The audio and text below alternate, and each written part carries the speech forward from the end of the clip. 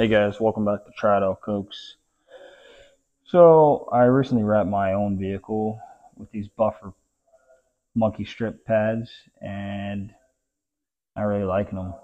I mean, that could be squeegee's too hard, but I've been seeing these banana buffers for a while now, and it's time to try it. So we're gonna swap some of these out. I'm gonna show you guys how to do it.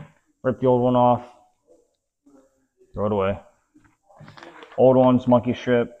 There's no cushion to it. It's just a felt pad. I guess not even a pad. A felt adhesive stickiness. These banana buffers seem to be pretty cool. They have a little bit of a cushion to them, and it's more or less neoprene, I would say, opposed to the felt. So peel that off.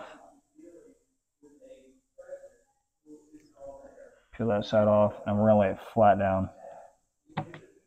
This is how I do it. I'm sure there's many other ways to do it, but all right. So lay that down.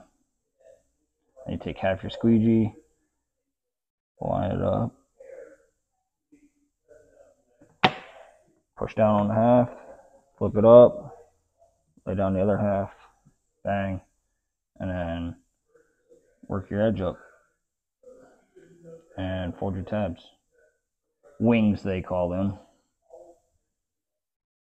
All right, like so. There you go.